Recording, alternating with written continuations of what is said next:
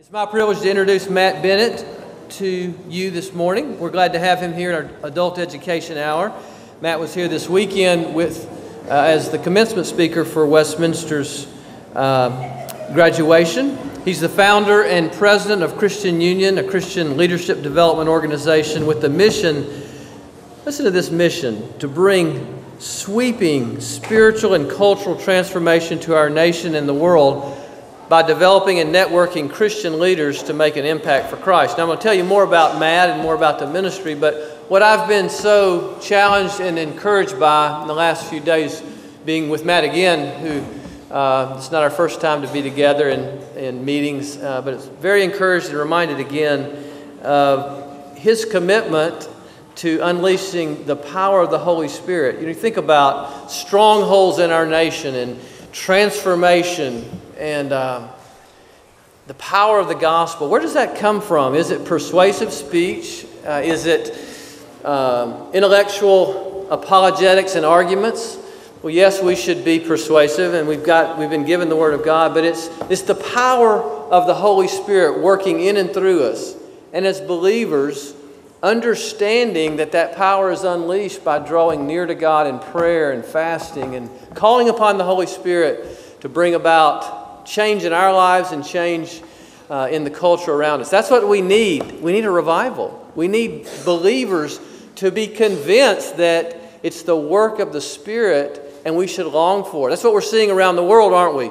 Places where the gospel is expanding in power and being unleashed. It's not fancy strategies and it's not apologetic arguments per se. It's the work of the Holy Spirit. So I've been challenged by his commitment in prayer and to lead his staff that way. Matt is a native of Houston and finished at Cornell University in undergrad as well as an MBA there, and then a Master of Divinity at Trinity Evangelical Divinity School. He worked with Campus Crusade for Christ for several years at Princeton, and some of our members and our Westminster graduates were a part of his ministry there. They were back this weekend for a reunion. And then Matt has gone on to found Christian Union, and you may have read about Christian Union, their strategy of developing Christian leaders in two spheres of influence. First, among students of the nation's most influential secular universities, Brown, Columbia, Cornell, Dartmouth, Harvard, Penn, Princeton, and Yale, and then also working among professionals in one of our nation's most influential cities in New York. The ministry has been featured in New York Times, PBS, National Public Radio, Christianity Today, and World Magazine. And we're very privileged to have Matt with us this morning. Please welcome him as he comes to share his heart and share about the ministry.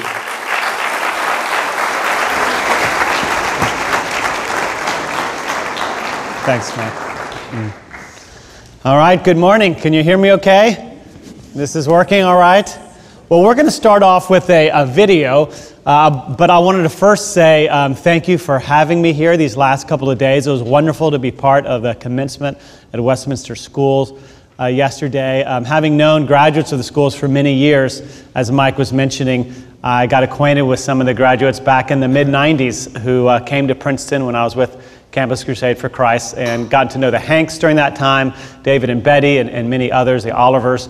And it's really a joy and an honor to be with you here this weekend, the last couple of days. And having heard about so many of you and now being able to meet so many of you in person, it's been a great blessing. So I really appreciate that.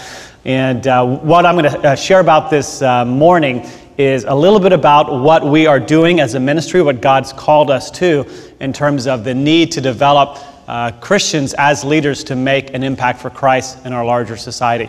And so I thought a good way to start this off would be a video that recently got put together by our ministry. It's 5 minutes long, and it describes just what's going on at Princeton. Princeton was our first ministry, and since then we've expanded to Harvard, then Yale, Cornell, Dartmouth, Columbia, and we'll be starting Penn this summer, and then we'll add Brown, the last of the 8 Ivy League schools, the next summer. But Princeton is the oldest, and so this is highlighting just what God's been doing there. So take a look. You'll get a sense of what God's called us to as a ministry, and then we'll go from there. So go ahead.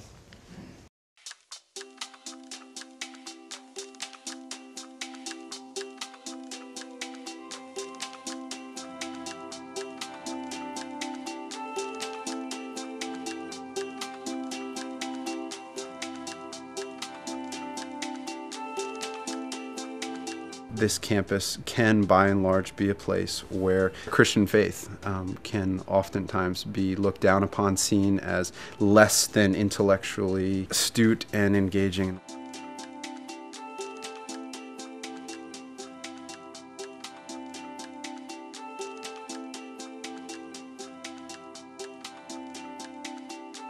There are so many ways that your faith is challenged, whether it's from your classmates or professors who will flat out say things that are just like, if you believe in this God, it's just irrational. In our research, we found that there is such a concentration of the nation's future leaders at just such a few colleges. And there are over 2,500 colleges in the United States, yet just 8 of them produce over 50% of the top leaders in government, business, education, media, and everything else.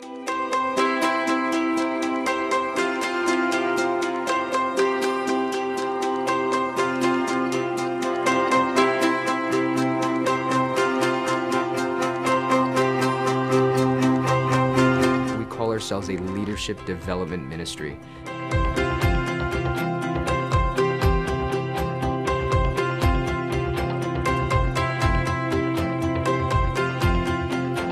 It's in line with our mission, it's in line with who we want to be as an organization. We want to be developing leaders to transform culture.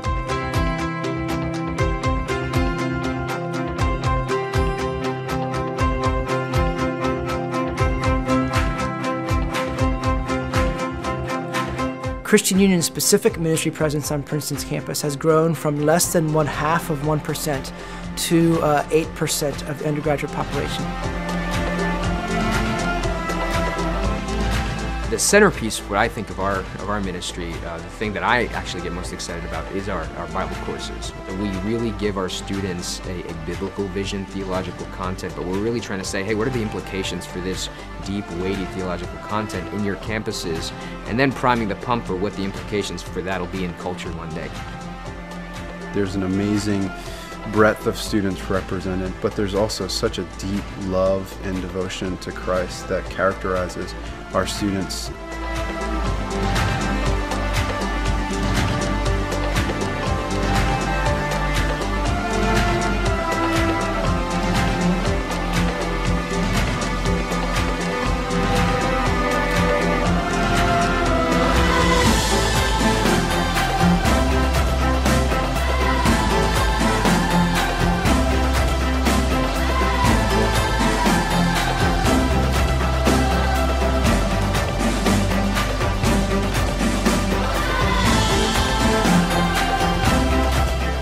There's definitely just a huge stigma and a huge culture that goes along with being an athlete here. You know, it's the whole adage of play hard, party hard. But you know, with the help of God, with the Spirit, with the community, it's really been a great time, kind of being on that outside looking in, but also grabbing more guys out of there so they can stand on the outside with me.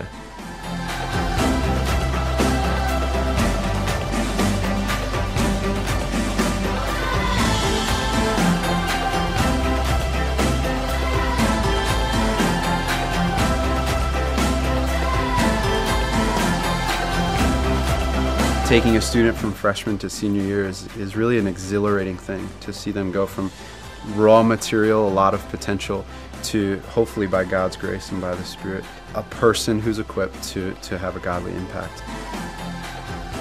If we can get into their lives and really help to inculcate these Christian values, we feel like that will be good for society as a whole. In terms of the next longer period of time, we're really praying hard, working hard that by the year 2020, we can see 20% of the student involved in Christian ministry of some sort.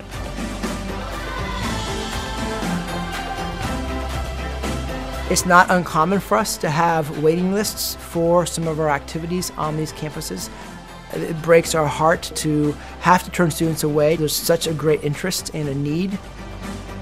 The more funding it exists, the more ministry fellows exist, and more students who hear the gospel, who are blessed and trained as Christian leaders to go out. It's that straightforward by God's grace. Please consider and make a gift.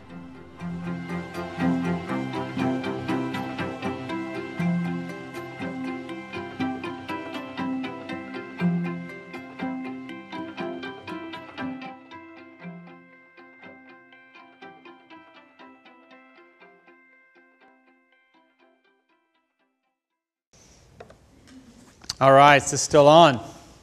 Okay, good. Well, we praise God for what He's doing in students' lives, and it's just incredible to see Him do these things by His grace, through the generosity of so many, through the prayers of so many, through the hard work of so many. God is doing some incredible things. And I hope you're encouraged when you saw this video.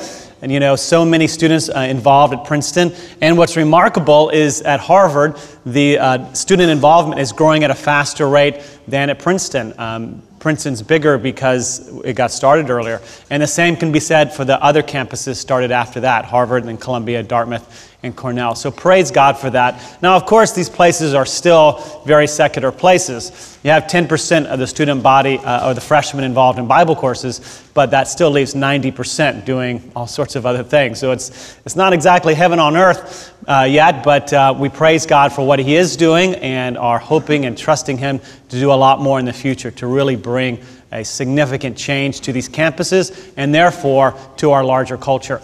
And so I know you guys have a heart for reaching influencers, because I was talking with your pastor about that, and he said some of you have been looking at the teachings of James Davison Hunter in his book, and it's that sort of mindset and heart which is why I began this ministry 10 years ago. Because what happened was when I went to school at Cornell, and then later I was with Campus Crusade for Christ at Princeton, I noticed two things about the campuses. One, very, very secular places. I grew up in Houston, Texas, and the contrast between what was available in terms of being able to grow in Christ and knowledge about Him from Houston to going up to Ithaca, New York at Cornell, and the same at Princeton was really, really startling. So many people, in so many ways, so educated, yet so ignorant of the most important message ever given to humanity by the God and Creator of the world Himself. And because of that, so much spiritual darkness. But at the same time, I noticed, starting at Cornell, and then even more when I was at Princeton, how many famous alumni were coming out of these schools. It was just, I never knew that growing up in Houston. And just person after person is mentioned, or I recognize as a person who's an alumnus of the schools. And so I realized what a bad combination this is, to have places that are so secular and then at the same time end up being so influential.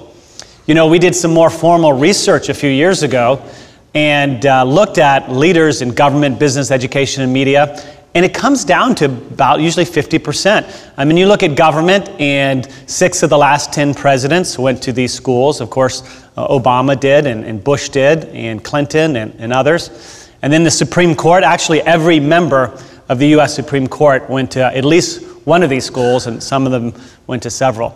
And then you look at the advisors around the president, about 30% of his advisor in his cabinet went to these schools. And so that's just government. But the same sort of phenomenon exists at other spheres as well. If you look at business, you look at the 10 wealthiest people in the United States, and half of them went to these schools. You look at the leaders of the top internet companies, and half of them went to these schools. Even though they're out in California, still they kind of migrate out there and take positions of leadership. You see the same in media. The heads of the top media companies, the ones that control and dictate what we watch on TV and every other form of media, and half of them went to these schools. And the publishers and editors of the top 20 magazines in the United States, same phenomenon. So in education, you see that again. The leaders of the top 10 public districts, school districts in the United States, half of them went to these schools. So it goes on, and I thought, wow, what an interesting phenomenon. Of course, influential leaders come from all the colleges in the U.S., and of course, some don't even go to college.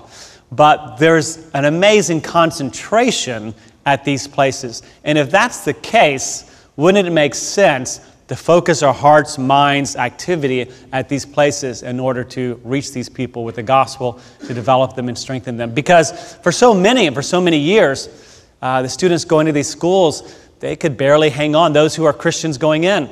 And of course, local churches and other ministries have been doing wonderful work for years. But I sensed that a great increase was needed in terms of activity and focus so that we could see a lot more students strengthen. You know, the students who came from Westminster up there, they had the privilege of having a strong foundation coming into college in terms of the gospel and integrating that mindset with with their academics. But so many students coming in, even those who are Christian, they do not have that kind of preparatory background. It just doesn't exist. And so what you have here with your school is really a unique and wonderful thing. And what we do on campus is needed for all students, but I'd say especially for the vast majority who have very little Christian training, even though they are Christians coming in. And then, of course, the non-Christians, so many who have had so little exposure. It's really shocking. I mean, I think of this one young woman who came to faith recently, and she, before she became a Christian, she had never been in a church in her entire life. I mean, not even for a wedding. I mean, for nothing. She had no exposure. And so many have their faith shaped by just what they get on TV and through the media of different kinds. And that's not a great way to get an understanding of what Christianity is, because it's not true, it's not who Jesus is. And so many people's perceptions are considerably off and engenders a hostility that doesn't have to be there. They simply don't know who Jesus is. So the ministry began 10 years ago for that mission to develop and then network these Christian leaders together in order to have an impact in our nation. Our deep yearning, our desire, our passion is that 10, 20, 30, 40 years from now, our nation will look different because so many of the leaders have been being influenced for Christ. And our view is that not everyone, of course, is going to come to faith in Christ, but it doesn't mean that they still can't be influenced in some wonderful ways. You know, I heard Bill Gates' commencement speech at Harvard a few years ago, and he, as far as I know, is not a Christian. I don't know that.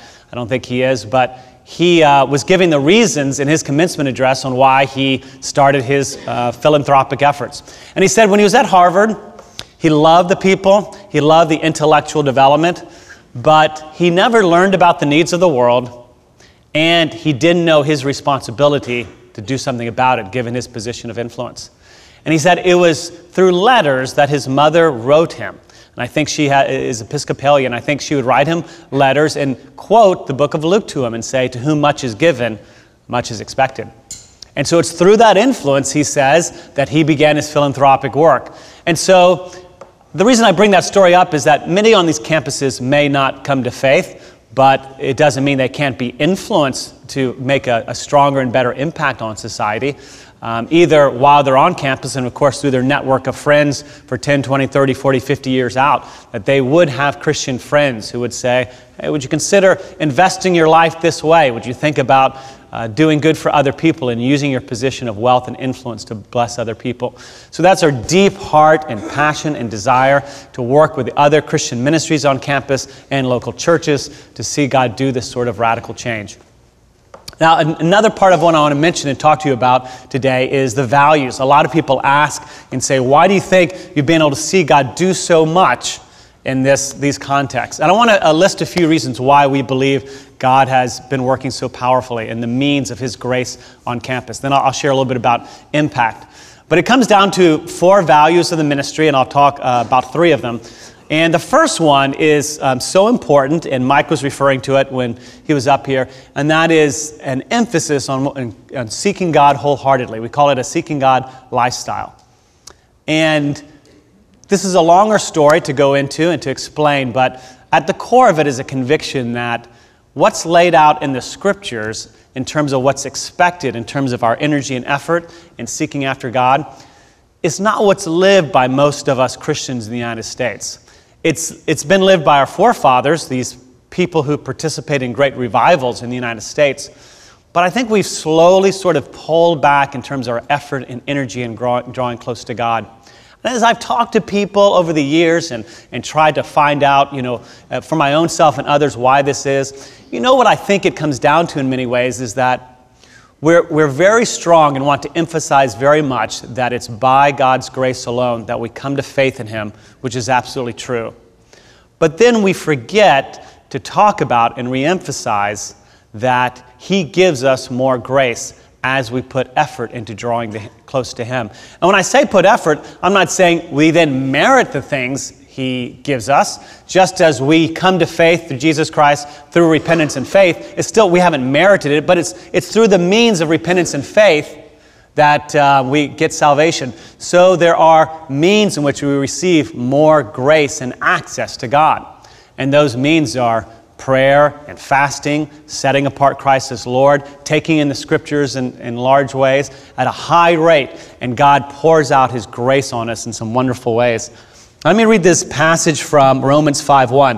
What I like about this passage is that it emphasizes 1 and 2. It emphasizes both the grace that we stand in Christ by virtue of becoming born again, but then also the access we have for more grace.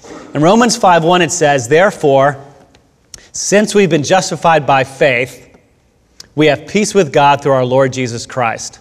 So that's emphasizing the grace we have in him by coming to faith. It says, "Through him we have also obtained access by faith into this grace in which we stand, and we rejoice in the hope and the glory of God." So we, by God's grace, are standing in a place with him in grace where we have even more access to him to pour out his love on us in extraordinary ways. And this is what you see in the book of Acts. You see when the Spirit of God comes in Acts chapter 2, and they're all filled with the Holy Spirit. And yet just a few chapters later, they're all together. It says, and when they prayed, when they came together, they were all filled with the Holy Spirit, and then they spoke the word of God boldly. Now, they had already been filled with the Spirit, but here they needed another filling of the Spirit. And that particular passage emphasizes the role of prayer in it. But there are a number of factors that go into this. And so as we seek him through these means, God does extraordinary things. And so what this video, what it doesn't show so much, is what happened 4 years ago. And that is when, as a ministry, we began praying together 2 hours every day. And this was a radical shift for us. Now, all the people on our staff, of course, are godly people. Many have been pastors before they joined us. We typically hire older people to join us. Meaning not right out of college. So usually they're in their 30s, 40s, and 50s. Many have been overseas and missionaries before they join us, and most have advanced theological degrees. So they're all godly people. So we began praying 2 hours a day, and it took a lot of kind of talking through, why would we do this? And the story of how the Lord led me to do this is a longer one, but in that process, God really started to meet us in extraordinary and wonderful ways. I would say it was probably 6 months of doing that, and we saw immediate, just tangible, dramatic changes in the campus. The ministry was always growing before, but the responsiveness of the student body and eagerness just took a dramatic leap forward. Before, we would work hard to get students involved in our Bible courses and other programs, and we still work hard. But as one person put it, he says, before it's like we were rowing across a lake, and we're working hard and seeing progress, but then everything changed. It was like we were in a sailboat, and the wind is just kind of pushing us along. And there are many examples I can give of this, but the Spirit of God coming so powerfully into some of our meetings that students would just, on their own, unprompted, just fall on their faces and praise God, or start to confess their sins openly. Just remarkable sort of demonstrations that the Spirit is working in our midst. And some of our staff members saying, I see now happen in students' lives in one semester what I'd hoped to see happen in their lives over 3 or 4 years involved with us. It's that sort of dramatic and powerful change in so many of their lives. And what's remarkable too is it's not like we changed our strategies in terms of seeing fruit, but we saw the number of students coming to faith double the next year, and then double the year after that, and then still increase after that. We didn't change any of our strategies. It was just the Spirit of God, by his grace, was stirring people up to have a hunger and want to come to him. And another way in which this is manifested, which was interesting, was we get these emails about once a week where people would say, hey, I don't know anyone in your ministry on campus. I don't know anything about your organization, never met anyone, but I feel like I need to get right with God. And so I Googled and looked you up, and I want to meet with you. Now, these things just don't happen in these kind of contexts. And that they would begin happening once a week show that it wasn't our increased effectiveness in communication or anything. It was just the Spirit of God stirring up people's hearts. He's hearing our prayers and responding. Praise his name. And it wasn't just our staff who prayed increase. It was also so many of the students. They kind of got a holy jealousy. and changed their lives in significant ways. And they began praying, so many of them, in the morning and at night, and sometimes in the middle day as well. We have a noon prayer time, noon to 1 on a lot of the campuses, where a lot of students will come and make sure they have an hour of prayer, maybe 10 minutes of devotion, and then rest prayer each day. And it has a powerful, enlivening sort of impact. And you know, our staff members who work with the students, they now had 2 less hours every day to minister to the students. But so many of the problems and difficulties and troubles and stuff just kind of evaporated. And they're able to see much more happen in their much less available time, even though they took 2 hours out. Amazing, right? I shouldn't be amazed because the scriptures say all this, but it's still wonderful and amazing to see all of that. And fasting is also an important part of what we do. We fast as a ministry together, all together. Sometimes there's individual sort of fasting initiatives. I just finished a 40-day fast a few weeks ago. A number of us will fast for longer periods of time. And so much of what we see happen, we attribute to this prayer and fasting. And I do find people will ask and want to know some of the particulars of our strategies in reaching out and engaging. And those are important, and by no means am I saying that that's not important. However, I would say what's even more important is that we are in line with our living and loving Father, and that we have His presence and power to activate and energize the strategies He gives us. Because other than that, it just gets frustrating and difficult, and we feel like we just can never succeed. Let me read another verse for you here. I think this in many ways can characterize the American church. And of course, there are many exceptions to this. American Christians, but I think it could still characterize us. It says, what shall I do with you? Hosea 6:4. What shall I do with you, O Ephraim? What shall I do with you, O Judah? Your love is like a morning cloud, like the dew that goes early away. So it's not like they didn't have love for God, but he attributed their love like the dew in the morning. And you get up and you get going in the day, and then it evaporates and it's gone. And for American Christians, our love isn't fully what it needs to be. We have a love for God, but it needs to be more robust. It needs to be stronger. Tangibly, it means taking action in terms of the amount of time that we pray and fast and read the scriptures and set apart Christ as Lord in our hearts, because then extraordinary and wonderful power is released. It's wonderful when I get exposed and see and get inspired by ministries and churches that live this sort of life. And I was at a Brooklyn church 2 weeks ago, and they just had such an amazing sort of spiritual life to them. And so I asked the pastor about it, and he said, 10 years ago, they were struggling. They had 80 to 100 members. They didn't have a building, and they were meeting in different places. They had some leadership in the church, one particular family that just gave them a difficult time. It was just constant struggle. And they just came to the end of themselves. And so they went away and began praying they prayed for, I think, for 3 days for God to work powerfully. And they saw God start to move. And the church now has almost 1,000 members in a wonderful building that they're expanding. And so many and this family that was causing trouble, they moved on. And so many good things happening there in the church, and so many coming to faith. And so now they decided to make it their way of life. So they have noon to 1 prayer every day at the church, which many participate in. Many in the ministry teams, they pray by conference call every morning as a way to start the day, something like at 6 a.m. or something. Also, with the 40 ministry teams of the church, they have at least once a month an all-day prayer and worship session, just encourage them spiritually. And even the pastor, he's decided he's going to call all the men to a 40-day fast here in the next couple of weeks and ask them all to come to the church and pray together in the morning before they go to work during those 40 days. Now that's amazing, and that's incredible. And that's unheard of in so many sectors in American Christianity. But that's common in our own history, and it's common in the international church.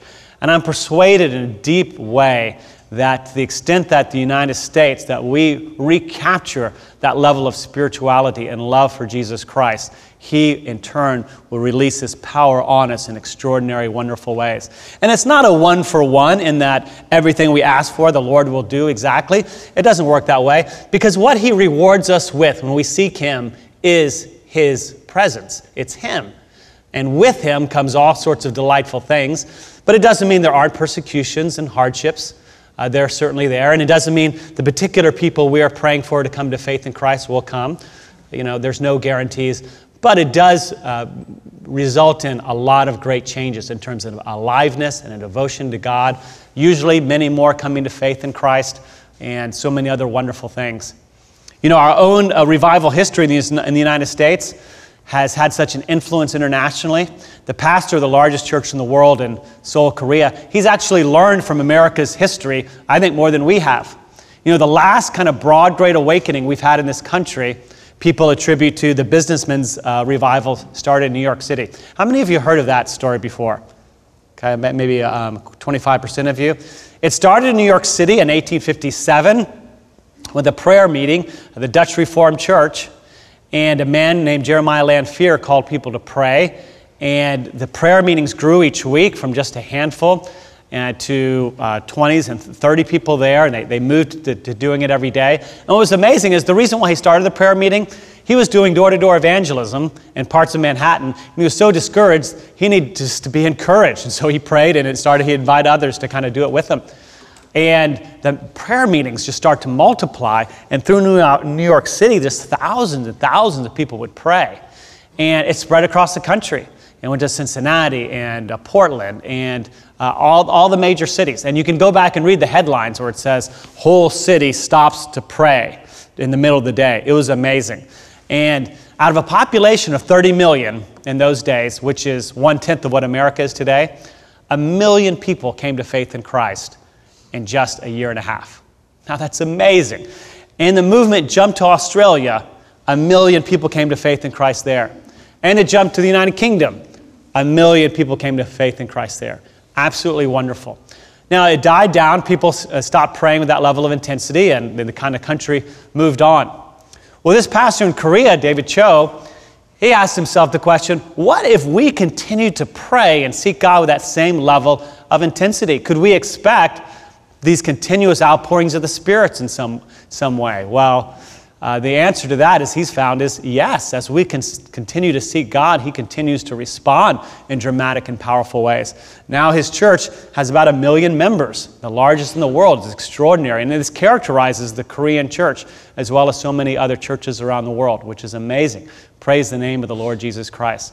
And for us, when you hear, at least when I used to hear stories like this, it can be a little overwhelming to know how to start and in what ways. How can we gather others and encourage each other to seek the Lord in these ways?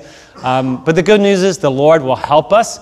He will stretch us. He will allow us and put us in touch with people to stretch our own prayer lives and to develop in this way and to learn how to fast if you've never done this, and to put it all together and reconcile this with other parts of theology that you have. The Lord is with us. He loves us and wants us to grow even more than we do. So don't let hearing these stories kind of overwhelm you or paralyze you in some ways, but think about it as something that can inspire you, of something you can get towards in time.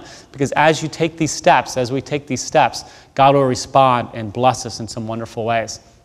So it's my conviction that this lifestyle of seeking God with this kind of energy is absolutely needed. Of course, not just in the most influential sectors of our nation, but in all sectors of our nation is what we need. And so to kind of wrap up this one point, I'm just going to mention the other two briefly. That, I think, more than anything, has to do with why God is doing so much on these campuses, because of a spiritual aliveness coming as a very strong emphasis on seeking the Lord with their whole hearts. But briefly, I want to mention a couple of other values our ministry has, and that is one of intellectual engagement. These places are places that value the life of the mind. If we don't speak and teach in those ways, then it doesn't really reach these students. We find a lot of students who come in who grew up in a place where they didn't have the capacity to integrate their minds with their academic matters and their faith in some ways, that they've been longing and wanting. If they don't have the chance to think about the faith in a deep intellectual way, it never becomes real for them. So because of that, most of our people have advanced degrees in theology, some PhDs in New Testament, Old Testament, systematic theology, so it really helps the students. So we find that an absolutely essential sort of characteristic. And the third value I want to mention of our ministry, which we praise the Lord for, is very much of an engaged sort of mindset, a mindset where people are reaching out, seeking to make an impact on campus. Of course, evangelistically, but in every other way. And I was just talking to David Hanks, his daughter, Dottie, when she was at Princeton, had that sort of posture and mindset, which was wonderful, in a respectful way, and yet in a persistent way, challenging aspects of a culture that were contrary to the gospel of Jesus Christ. And we need a lot of that, and we as staff model that, and then we also encourage the students to do that as well. And I was really encouraged recently when in that one of our ministry fellows at Princeton and some of the students have been engaging a New Testament professor there named Elaine Pagels. She is the kind of theological person behind a lot of the Dan Brown movies and books and the movies, Da Vinci Code coming out of that. And they have successfully been able to, in a respectful way, in a way that's consistent with an academic approach, challenge her on some of her assumptions about the Gospels and which ones are reliable and which ones aren't. And we praise God that she has been very cooperative and responsive. It hasn't been in any way an antagonistic sort of relationship. But it takes students who have the courage to address this with the professors in a respectful way. And we praise God for the students who have that respectful yet deliberate sort of engagement. Another example I want to mention of engagement is something that students at Yale started recently. It started when one of the athletes on campus, a basketball player, someone came up to him and said, "Hey, the team's going out drinking tonight, and you want to kind of come do that with us?" And he says, "No, man, I'm not doing that. I'm with Team Sober. I'm not going to go do that with you guys tonight." And the name kind of stuck. And so what they started on campus is something they call Team Sober, which is a collection of students seeking to not drink until they're 21, and when they are 21, to not drink to excess. And it's beginning to spread to some of the other campuses, which is exciting, and that the students would have a heart and mindset to challenge the binge drinking culture. Sadly, many students graduate from here, and some end up being alcoholics because of all the pressure and emphasis on drinking to excess as a way of dealing with stress in their lives. So we praise God for those students who have that heart and that initiative, and we seek to encourage that to increase all the more so that lives can be blessed and changed in wonderful and extraordinary ways. So I think I'm kind of running out of time here. We're about time to wrap up? About 3 minutes. Okay, that's time. Thank you for that. Let's see. One comment that a professor made about the Harvard ministry, it's always so touching to me. He's a professor in the law school, and he's officially faculty sponsor. He came to one of the meetings, the Harvard students recently, that we have. We have a lecture series every Friday night on each of the campuses. And he wrote an email afterwards, and he says, he loved his time to being with all the students. He'd never seen anything like that on campus yet. He says it was truly magical and astonishing. He had never seen anything like it. And he was remarking on the spiritual aliveness and the devotion of the students, which is wonderful. And when I hear comments like that and get emails like that, it's such a blessing and encouragement to me. It's such a reminder of me to give leadership on the emphasis of seeking the Lord with our whole hearts, so as to model that for the students. Because the Lord responds, the Lord loves, and He is changing lives in extraordinary and wonderful ways. And so in closing, I just want to thank all of you again for your hospitality for this weekend. It's been a wonderful experience, and wonderful to see even up close in a more deliberate way the Westminster schools and what y'all have been doing through that school for many years now. And I pray that all the more success for the schools and for your church, especially as you move back into your amazing sanctuary. I got a little peek a little earlier. It's extraordinary. So let me say a prayer, and we'll be done. Lord Jesus, we love and praise and honor your great and glorious name. I ask for your blessing on First Presbyterian Church of Augusta. Thank you for the way you've used this church from many years ago, from President Woodrow Wilson to so many others throughout the years, and continue to use this church in the schools, Westminster schools, to do wonderful and extraordinary things in the larger culture, Lord. We need your power, Lord. We need your presence. We want to see the name of Jesus Christ glorified. In His name, amen.